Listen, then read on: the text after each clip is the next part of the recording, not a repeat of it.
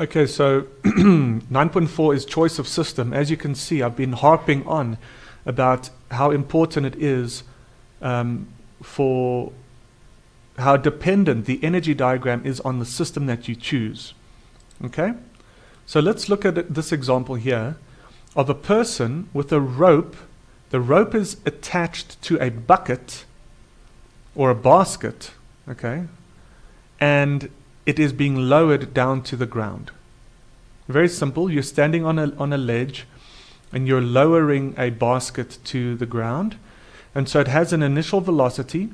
You let it go quickly and then you slow it down until you stop it. You stop it. And how are you stopping it? You're stopping it by tightening your grip on the rope. Okay? And as you tighten your grip on the rope, there's friction and you're slowing it down. Okay, so that's what's happening. Now let's consider energy diagrams and work based on different choices of system. If we choose just the basket and the earth as our system, then is there a kinetic energy change? Yes, it's negative because it starts with a velocity and then it goes to zero. So it drops its kinetic energy. There's a negative change in kinetic energy. What about potential energy? Yes, because the earth is included in the system, we also consider a change in gravitational potential energy, and that has to be negative because it's going down. Is there a change in source energy? Well, actually in class someone brought this up, that there has to be a change in source energy because a person is doing some work, and when this person is not work in the sense of physics work, the person is holding it up and exerting some kind of force.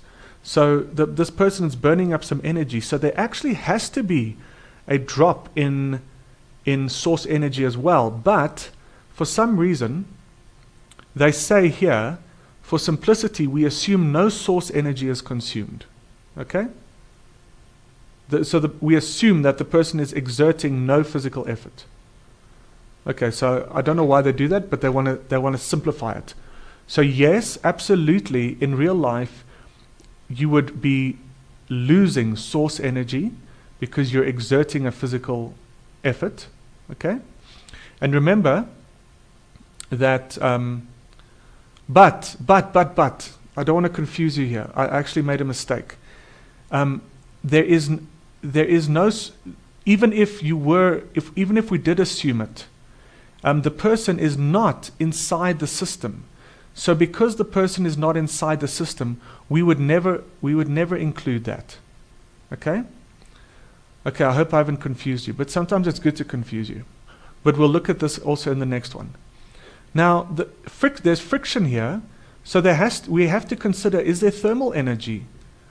Well, inside the system there's no increase in thermal energy, so there's no thermal energy change here because it's not inside the system. So, this change in energy has to be due to work.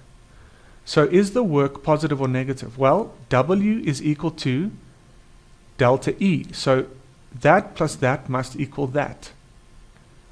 And also because the force is upwards and the motion is downwards, we have negative work, which is due to this force over here.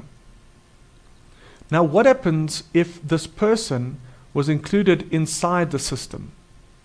Now everything else is the same, delta K, delta U, delta E source. But now instead of this friction being an external force that does work, it is now internal to the system, and so there's no work because there's no external force. There's now internal to the system, and that means now the thermal energy increases. I hope that makes sense.